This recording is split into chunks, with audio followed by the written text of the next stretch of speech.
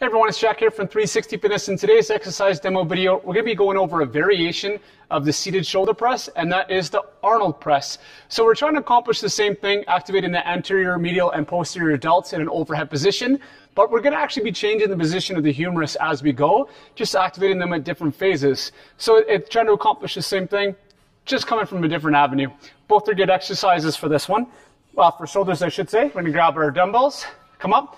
And this is the big difference. The dumbbells are going to start out in front instead of flared out to the sides. They're going to start out in front, palms are facing in, your spine is neutral, your neck is up, your chest is up nice and high. And then as I press up, I'm going to be evenly rotating till I get to the top of the movement.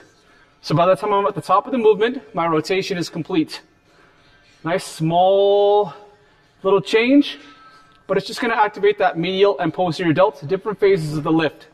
So dumbbells facing in, and as I come up, pressing, pushing, all the way to the top in full extension, back down.